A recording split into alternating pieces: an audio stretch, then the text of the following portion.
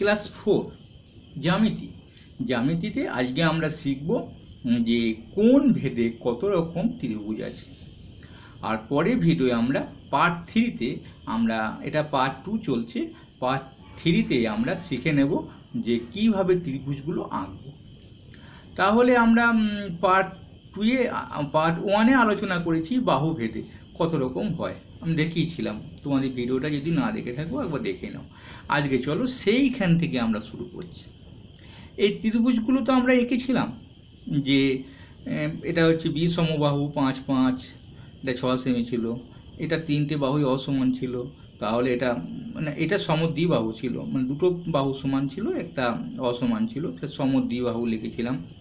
এটা 3টে বাহুই অসমান, তাহলে বি সমবাহু, আর 3টে বাহুই সমান, এটা 3 3 করে ছিল, এটা সমবাহু। আমরা আগে ভিডিও আলোচনা করেছিলাম। আমরা ত্রিভুজে বা কোণ ভেদে যাব, কোনটা সমকোণী, কোনটা স্থূলকোণী, কোনটা সূক্ষ্মকোণী। আমরা একটু শিখে নিই। 90 ডিগ্রি কম হলে তাকে আমরা কি কোণ বলি? সূক্ষ্মকোণ বলি। আর 90-এর বেশি আর 180-র মধ্যে যদি হয়, 180 বেশি হয়ে গেলে হবে না, তাহলে তাকে আমরা কি কোণ বলি? না, স্থূলকোণে বলি। তাহলে স্যার আপনি 90 যদি চাঁদাটা আমরা মনে করি, এটা যদি চাঁদা হয়, স্যার 90-এর কম হলে বলছেন সূক্ষ্মকোণী, তার মানে 89 ডিগ্রির মতো। তাহলে 0 থেকে আমরা এটাকে হিসাব করতে পারি। আর 90-এর বেশি হলে বলছেন স্থূলকোণী, 180-র আগে পর্যন্ত। তাহলে স্যার এই 90 ডিগ্রিটা কি হবে? আর 90 ডিগ্রিটা একটা নাম আছে সমকোণ। চলো এবার আমরা শুরু করি। এইখানে আমরা ত্রিভুজগুলো এঁকেছি। মনে করো এই কোণটা 90 ডিগ্রি মান, তাহলে একটা 90 ডিগ্রি মান দিয়ে দিয়েছি। তাহলে আবার একটা দিয়েছে ধরো 60, একটা 90, তাহলে 3টে কোণ নিয়ে তো 180 ডিগ্রি হয়, তাহলে একটা যদি 90 হয়, একটাকে মনে করো 60, তাহলে এটা হবে 30। তাহলে একটা কোণ 90 হলেই কিন্তু আমরা তাকে বলবো সমকোণী ত্রিভুজ। কোণ ভেদে আমরা বলবো যে ত্রিভুজের একটি কোণ সমকোণ, অপর দুটো কোণ সূক্ষ্মকোণ। নয় কি একটা 60 একটা 30 হলো, বা একটা 40 একটা 40 হবে, বা একটা 45, একটা 40 আর একটা 50 হবে, একটা 45 একটা 45 হবে, একটা কোণ তো 90 ডিগ্রি।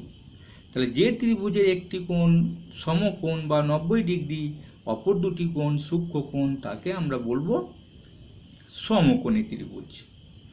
এবার মনে করো এই ত্রিভুজটা এইছে, এটা 60 ডিগ্রি, এটা 60 ডিগ্রি, এটা 60 ডিগ্রি, 3টে কোণ সমান, তাই বলে কি একে সমকোণী বলবো?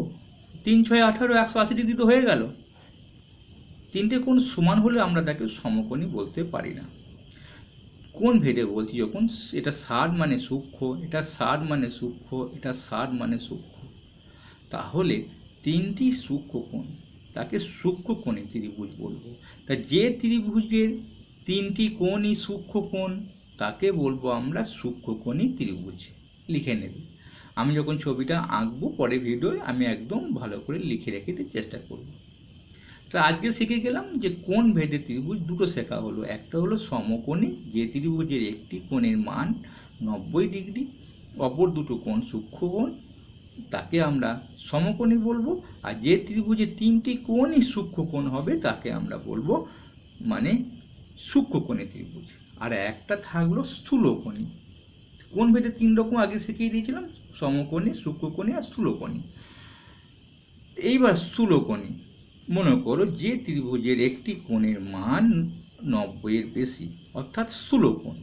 আমি একটু আগে কি বললাম? 90-এর কম হলে সূক্ষ্মকোণ, 90-এর বেশি হলে স্থূলকোণ। অর্থাৎ এটা হয়তো 100 ডিগ্রি কি 110 ডিগ্রি, তো অপরটা তো সূক্ষ্মকোণ হবেই, কারণ 3টে কোণ নিয়ে 180, এটা যদি 100 হয়ে যায় তাহলে দুটো মিলিয়ে তো 80 হবে, তাহলে এটা 40, এটা 40। বুঝতে পেরেছো? তাহলে ঘটনাটা গেল যে ত্রিভুজের একটি কোণ স্থূলকোণ, অপর দুটি কোণ সূক্ষ্মকোণ, তাকে আমরা বলবো স্থূলকোণী। যে ত্রিভুজের একটি কোণ সমকোণ, অপর দুটো কোণ সূক্ষ্মকোণ, তাকে বলবো সমকোণী। যে ত্রিভুজের 3টি কোণই হবে সূক্ষ্মকোণ, তাকে আমরা বলবো সূক্ষ্মকোণী। আমি একটু ছবি আঁকি তোমাদেরকে কতটা শিখলে দেখার জন্যে। এইখানে আমি একটা ত্রিভুজ এঁকেছি। আবার দেখো এইখানে একটা ত্রিভুজ আমি আঁকছি। বলো তো এটা কি কোণী, এটা কি কোণী? হ্যাঁ, তোমরা বলে ফেললে স্যার এটা সমকোণী হবে। এটা আমি কিছুই বলিনি, আমি কোণের মান দিই তারপর তো বলবে। চলো আমি কোণের মান দিই। কোণের মান দিলাম, এটা 90, এটা 50, এটা 40। তাহলে তিনটে কোণ তো নিয়ে 180 ডিগ্রি হয়ে গেছে। তাহলে এটা কি কোণে হবে? স্যার একটা কোণের মান 90 ডিগ্রি, তাহলে স্যার এটা সমকোণী ত্রিভুজ। চলো এটাকে আমরা মনে করো একটা দিলাম 70 ডিগ্রি, একটা দিলাম 30 ডিগ্রি, একটা দিলাম 80 ডিগ্রি। দেখো 180 হয়ে গেছে। তাহলে বলো তো এটা কী কোণ, কী কোণে ত্রিভুজ? ও বলতে পারছো না? তিনটেই দেখো সূক্ষ্মকোণ, 90 কম আছে। তাহলে এটা কিন্তু সূক্ষ্মকোণী ত্রিভুজ। আবার 60 60 60 করেও হয়ে থাকে। তিনটে কোণ যদি সূক্ষ্মকোণ হয় তাকে আমরা বলবো সূক্ষ্মকোণী ত্রিভুজ। তাহলে আর একটা যদি বড় করে এঁকে নিই, একটা কোণ স্থূলকোণ কোণ করে দিই, এই কোণটা মনে করো 105 ডিগ্রি বা 91 ডিগ্রি।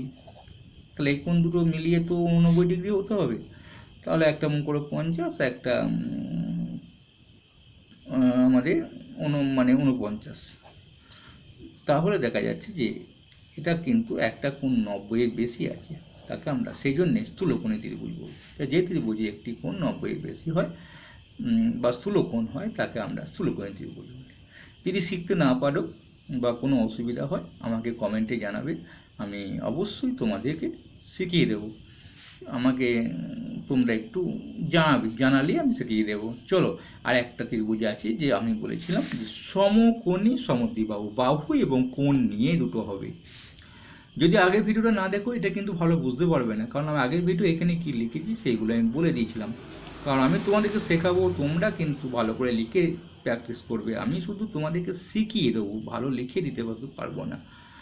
চলো আমরা দেখি তাহলে সমকোণী আবার সমদ্বিবাহু। সমদ্বিবাহু কেমন করে হবে? স্যার আপনি তো এটা বললেন একটা কোণ 90 ডিগ্রি, এই দুটো তো মানে সূক্ষ্মকোণ। যে ত্রিভুজে একটি কোণ হয় 90 ডিগ্রি তাকে তো সমকোণী ত্রিভুজ বলে। হ্যাঁ, তাহলে যে ত্রিভুজের একটি কোণ 90 ডিগ্রি তাকে সমকোণী ত্রিভুজ বলে। যে দুটো বাহু আবার সমান হয়ে যায় তখন কিন্তু তাকে সমকোণী সমদ্বিবাহু বলে। কারণ বাহু দুই বেলায় আমরা দেখেছিলাম দুটো বাহু সমান। তাহলে একটা কোণ হয়ে গেল 90 ডিগ্রি, একটা কোণ হয়ে গেল একদম 90 ডিগ্রি, আর দুটো বাহুই মাপ সমান হয়ে গেল। অর্থাৎ এই কোণ দুটোর মানও কিন্তু তখন 45 45 হয়ে যাবে। তাহলে আমরা সমকোণী আবার সমদ্বিবাহু, দুটো বাহু সমান পেয়ে গেলাম। যাই হোক, আমরা এই ত্রিভুজ কোটাই আছে, আমাদের বেশি ত্রিভুজ নেই, কোনো কিছু ভয় নেই। আর একটা আছে স্থূলকোণী সমদ্বিবাহু, যদি একটা কোণ স্থূলকোণ হয় আর দুটো বাহু সমান হয় সেটাকে স্থূলকোণী সমদ্বিবাহু বলে। এই বাহু যদি সমান হয় তাহলে আমরা ভালো ত্রিভুজ সম্পর্কে শিখে নিলাম। এবার পরের ভিডিও লক্ষ্য রাখো, আমি তোমাদের এঁকে দেখিয়ে দেবো এবং সংজ্ঞাগুলো লিখে দেবো। ভালো লাগলে লাইক করবে। সেটা হবে পার্ট 3, এটা হলো পার্ট 2।